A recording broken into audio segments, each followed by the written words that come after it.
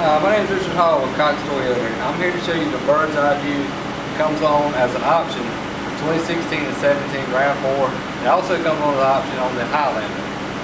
Bird's eye view, you have cameras all around the car. You have ones in the very front grille, camera up under the mirror, on both sides, and then actually you have your backup camera on the rear. And what happens with the bird's eye view, I'll show you on the screen inside.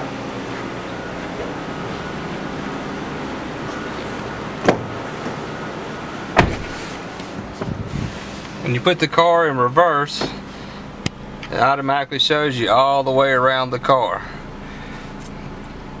Also, whenever you also in this screen, it shows you your sensors on both sides, so when you start to back up, if you get close to something, it will start beeping at you. But you can also, there's a function up here when you're sitting still, you can push the button and it will show you all the way around the car as it's sitting still.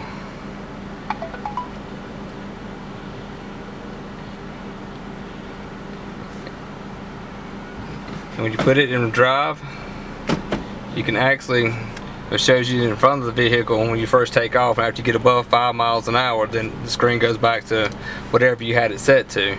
But that way it shows you what's in front of your car also when you take off when you're driving. And that is the bird's eye view, the 2016-17 RAV4 and the Highlander.